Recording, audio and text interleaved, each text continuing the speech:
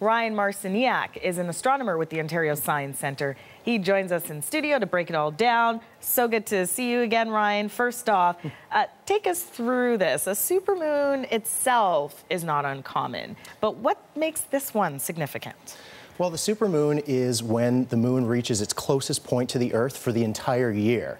We know the moon orbits the Earth once a month, and so every month it reaches its closest point called perigee and its furthest point called apogee. But for the year, tonight will be at its closest for the whole year, the supermoon. Wow. And it just happens that we have an eclipse going on at the same time, which is incredible. Really cool stuff. You brought props, you're in your uniform, I love it. So the next question is, take me through what this all means, how it works. All right, so we know that the moon orbits the Earth once a month, and occasionally it goes above the Earth's shadow and below the Earth's shadow. We know the Earth casts a shadow because it's a giant rock in space.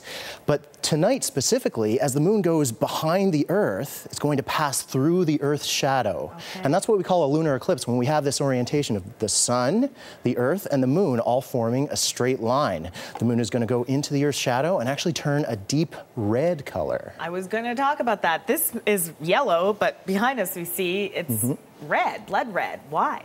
It's the same reason that we see a deep red sunset. As the sun goes lower down to the horizon, the sunlight passes through the atmosphere, and that's what causes it to turn that reddish hue. Now, in this configuration, the sunlight passes through the atmosphere of the Earth, travels all the way to the moon, bounces off the moon, and comes right back at us. And so we see this beautiful, deep red colored moon. Oh, man. Let's talk about where and when people can see it tonight. What's the best place? Well, anybody across Canada can actually see the lunar eclipse this evening. In Toronto here, it's starting at about 9 o'clock Eastern Time, and its peak, what we call its totality, is going to happen at about 10:45.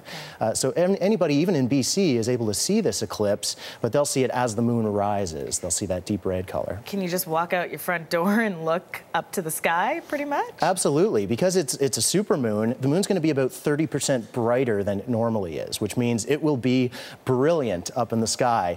Unless you were trying to avoid it, you wouldn't be able to. Yeah. Before you go, tomorrow NASA is expected to make a big announcement, what they're calling a major science finding about Mars. What are you hearing? I'm expecting that they're going to be announcing the discovery of flowing liquid water on Mars. The first question people ask is, isn't Mars too cold for that? But this water is very, very salty, almost what we would call briny water.